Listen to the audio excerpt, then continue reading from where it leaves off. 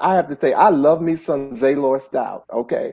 And Zaylore is back with us. He's been here before, but he has something very important that he wants to talk to us about, about, as I mentioned earlier in the show, that's taking place in the and affecting the LGBTQI plus community. So if you all are ready, can I go ahead and introduce Zaylore, get him in? We're on a first name basis now. I call him Z now and stuff like first that. First initial, just like the letter. Just like the letter. Oh, and look, and tonight is RuPaul's Drag Race, but Q is not on there. I don't know why I have to say that. Okay, I don't know why I have to say that. But anyway, ladies and gentlemen, Zaylore Stout serves as a fierce advocate on LGBTQIA plus issues. Through his law firm, Zaylore Stout and Associates, he has represented HIV plus and transgender employees who were discriminated against at work. He also works with employers to help them foster inclusive workplaces on a proactive basis. Zaylore volunteers through the LGBTQ Law Clinic and serves on the board of Reclaim, an LGBTQIA plus nonprofit, and Quorum, the Minnesota LGBTQIA plus allied Chamber of Commerce as well. He also ran for city council in St. Louis Park, where he championed the call for the passage of a gender-inclusive policy to protect transgender and gender non-conforming youth in schools. Ladies and gentlemen, please welcome Zaylore Stout back to our stage, please. Hello, hello. Hey, Z. Welcome back, my friend. Welcome back. And thank you for chiming in. That's the first time a guest who was backstage chiming in and actually listening to the show. Like, let me get on Facebook. I love it. It's audience participation at its best. Absolutely, as it should be. Well, thank you. I also know, ladies and gentlemen, we do a lot of talking behind the scenes. We have two producers that are just excellent. And Z, you said something in our chat backstage that you wanted to talk about when you came on before we got into our discussion. You want to share that with us? Absolutely. Well, I love hearing the discussion you're having as it relates to LGBTQI plus parents, right? And so what I've tracked in regards to my research on this topic is the aspect and the element of that queer parents have to actually work to become parents, right? You don't accidentally, there's no oops situation where you become a parent. You actually have to go through the process of IVF, or you have to go through the process of surrogacy, or you have to go through the process of adoption. And so the data that I found has been that, parents that have been raised by LGBTQI plus parents are happier, right? And part of it is because I think an easy way to be able to address it and analyze this is that you can't accidentally become a parent, right? And you actually have to work it and you have to put money into it. And so folks are more invested in regards to parenthood, I think, as it relates to that, as opposed to folks that can, have a one-night stand and the next thing you know, the test is coming out positive as it relates to them becoming parents. And so that's just my little addendum and take on that. Well, I appreciate it. Look, I'm passing the plate for Z too now, okay, because he knows what he knows, okay. And he said. No, but that was a great point. So thank you for weighing in on that, because that was a moment where I really had to stand my ground, and in a way that I didn't want to push my family member away or go really in on him, but the universe put it out there where I had ammunition. So I'm just gonna leave it at that. So he got my point. I appreciate that. Well, see, go ahead. I'm sorry. What were you gonna say? Oh no. I was saying that I'm glad you have the strength to be able to hold it together, because sometimes we just can't. Oh, I wanted to rip my wig off my head and just go, but I didn't do it. You had one on? I did that day. It's called a Scully. Don't go there with me, Bobby. Well, Zaylore, in the last 2 years, there have been an explosion of anti-LGBTQI legislation introduced across the United States. Right. And a huge focus of that has been on trying to deny gender-affirming care. So as lots of LGBTQI nonprofits are trying to recover from financial lack of donations during COVID, there's a group called the National Center for Public Policy Research that has been trying to get major companies to interfere with their employees' donations to some of these essential nonprofits that are trying to provide life-saving care to vulnerable members of our community, like the Trevor Project, which is an anti-suicide crisis intervention organization, and SAGE, which advocates on behalf of LGBTQI elders, and GLAAD, which is an LGBTQI media advocacy group. They're even trying to ban books that educate the world on the contributions made by our LGBTQI ancestors. We welcome you here to talk about this. Can you start off by telling us who is or what is this National Center for Public Policy? Well, it's an organization that is funded by conservative think tanks. And what they do is they try to go against woke corporations. And what that means is that they represent the interests of some shareholders. There has to be a minimum number of shareholders or percentage of shares that they own. A lot of those end up being things like mutual funds and things of that nature. And so what they do is, and they approach these companies and say, well, we've dug into, because this has to be publicly available because they're publicly traded companies, you know, what have you supported with your philanthropic dollars, right? And so they're always looking and digging for LGBTQI plus stuff and then coming against those organizations and saying things like, we're going to make a splash at the next shareholders meeting unless you correspond with and comply with our demands, right? And under the particular scenario that you're referencing, you know, some of those demands are crazy things like, you know, don't support organizations that support the mutilization of minors, right? And so strangely enough, I think, and hopefully I'm not giving them any tips in regards to how to address this, but, you know, they use such crazy inflammatory language that the organization's giving already complies with and addresses that they're not giving money to those types of organizations.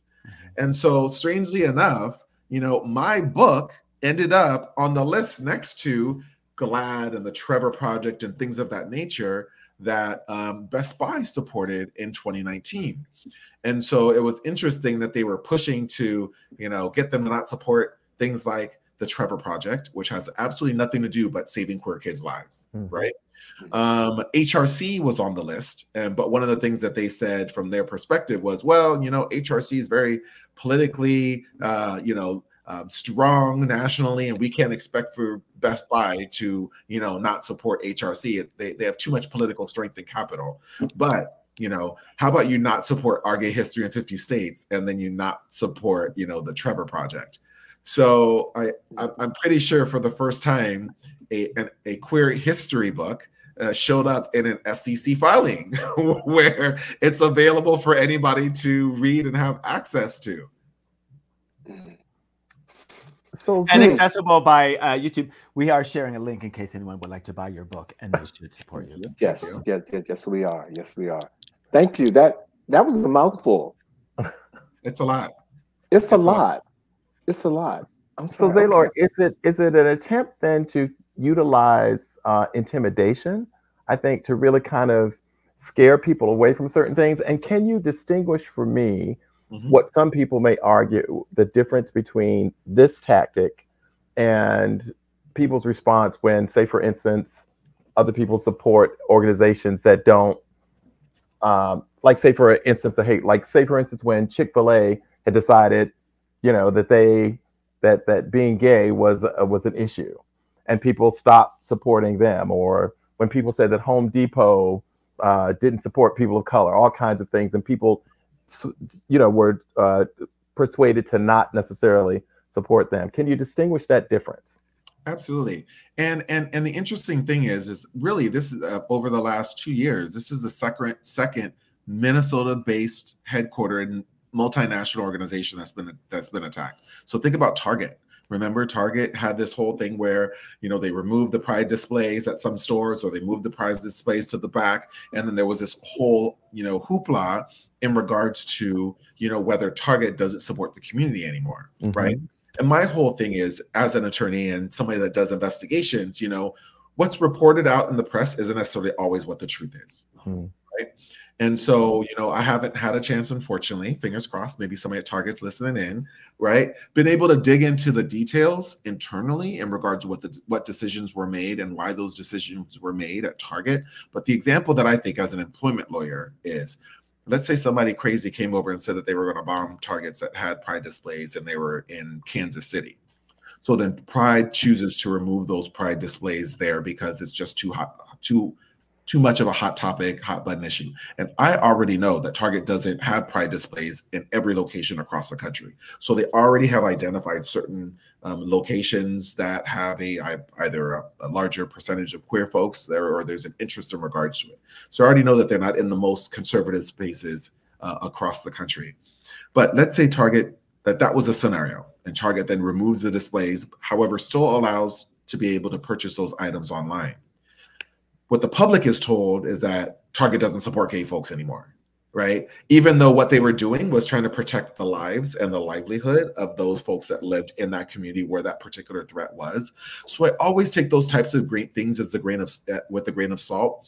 And the exact same thing ended up being the case in regard to this Best Buy situation. What was reported out was that Best Buy changed what they were doing, and these emails are you know, publicly available. Well, I read all of those emails. And they didn't agree to anything that didn't indicate that they weren't supporting the community anymore.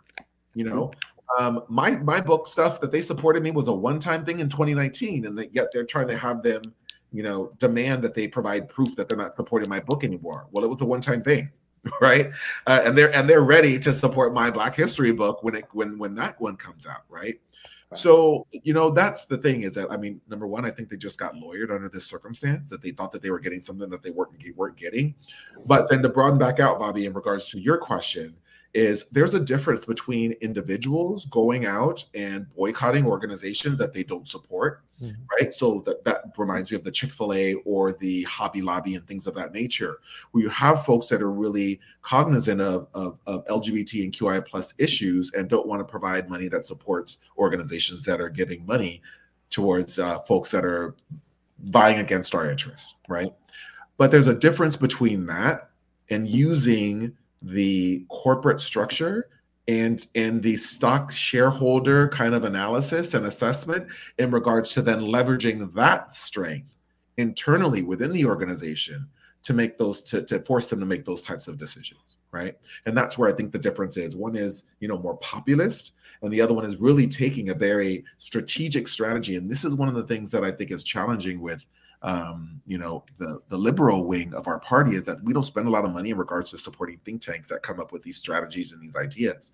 The conservatives sure as hell do. And so then you have organizations like this that are doing these types of things, trying to make a difference. But let me tell you, Best Buy supporting us more than ever, right? So I'm involved. I'm the DEI advisor to Twin Cities Pride, and they were already supporting Pride, and they're supporting Pride even more after this. So Best Buy is still there. They still support us. They're not changing anything that they're doing.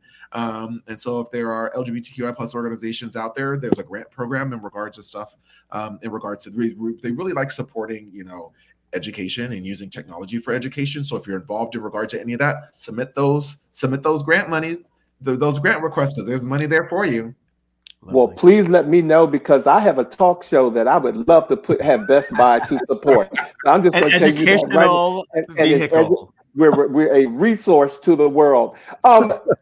Z, I want to first. What keeps coming up in my head is this legal for an employee to screen or prevent employees from donating to charities of their choice?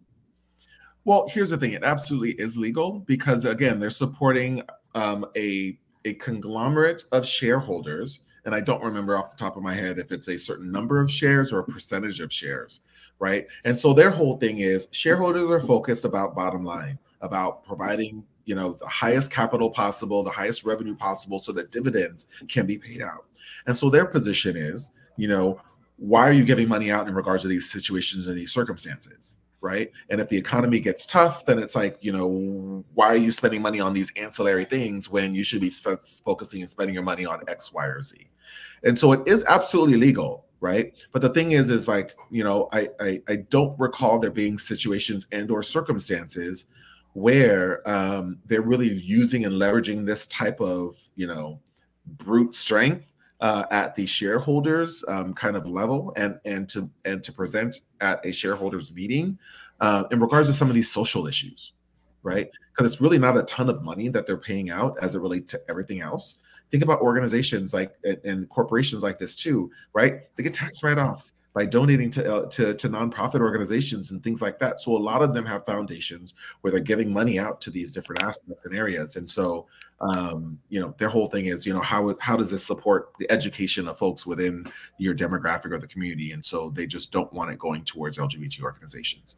And they're going to continue to push this aspect and this tactic against the organizations likely, and who knows if the others are going to be as strong as Best Buy has been in regards to, you know, fighting against it. Wow. So have you experienced, because you're in the article, your book, you are listed in it. Have you experienced any fallout or any effects from this? I haven't, and strangely enough, it doesn't seem like the reporting actually caught much wind. But that doesn't necessarily mean that that's not something that could happen later on. You know, sometimes you have reporting that happens, and then for some reason, 2-3 years later, it catches wind, and then there you go. No, I actually haven't. And again, you know, the focus was for them to support me in regards to when my first book came out, and they were the first corporation to sponsor my book for a state, which means they bought 150 copies of my book that got donated to LGBT nonprofits that work with kids. Nice. And so, you know, they were fired up about being the very first, and the fact that I'm here in Minneapolis, Minnesota was very impactful and important for me as well. So, yeah, no, it's there hasn't been any fallout or blowback. I mean, my book's already on the banned list, so who cares? Well, we still want people to buy it. So absolutely. Yeah, absolutely. Definitely. Yes. You need to have it. Yes. Well, one of the things we take very seriously is trying to provide our listeners with tangible ways to be activists and to be able to respond to various things. So I want to ask you, whether it's on a larger scale or even in the place of a particular place of employment, if it's their own place of employment, how does the everyday person kind of counter, you know, these types of actions against them? Well, I'd say, I mean, stay read up and informed in regards to what's going on. You know, there's so many different ways that folks can be involved, and a lot of people think that they, you know, if they're not at a parade or they're not at the legislature, then there's nothing for them to do.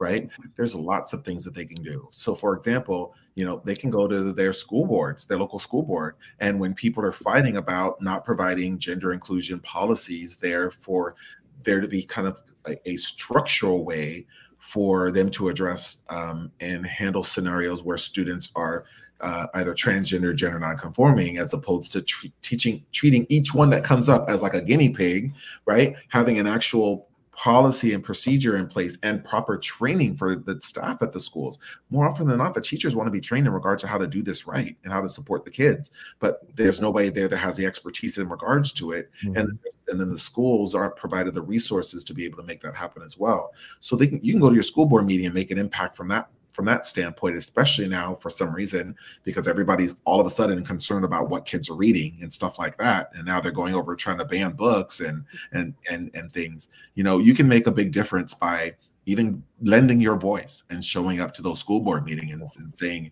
no, not everybody in this community is against people having access to stuff and parents having access to books to be able to provide to their kids. But you can also do things like, you know, buy a copy of my book and have it on your coffee table so that when family members come over, you can have a discussion. I just got a text from a friend where, you know, they had their boyfriend over and they thought they were going to get some, but the boyfriend was so enthralled with my book that he couldn't put it down. You know what? There's a name for that. You know what? But being the family show we are, we're not going to go there, ladies and gentlemen. I know what y'all talk about sometimes on this show. Somewhat, Zaylore. What are you talking about? Here's the thing. You can also buy a copy. You can also buy a copy of the book and donate it to your local library or your local high school, where you know there are queer kids, where they can have access to. And the thing that I love about the book, quick little thingy. The reason why it highlights and uplifts the story of queer folks in each and every single state is because more often than not, LGBTQI plus folks, especially if they live in conservative areas, feel as though that they have to leave in order to be able to be in a community surrounded by folks that support and love them and that the laws are on their side, right? I wanted to be able to show those folks in Oklahoma City or in rural Iowa or Idaho or in North or South Dakota that there is history that comes from our community that are from their state. And if they stay there, they can become history makers themselves. Right. And so that was an important thing for me, because we've heard stories about Chicago and New York and Miami and Florida and all that kind of stuff. But you don't always hear about, you know, Des Moines, Iowa, right, or all these things. And so it was important for me that folks were able to connect with stories that they could identify with, because it's from folks within their community and maybe even folks that their families knew. Well, I'm going to tell all of you, please get the book. I have it in my living room, so it hasn't really kept things from happening in any other places of my house, but it is a beautiful book. Get it. Here's the link right here. Order the book. You will be glad you did. Zaylore, thank you for coming on with us again tonight. It is always a pleasure to have you here. And, you know, our doors are open here at He Said, and you can come back anytime. Just know that. I'm sure you'll want to have me back once we get some of those Supreme Court decisions out, right? So as a legal expert. Yeah.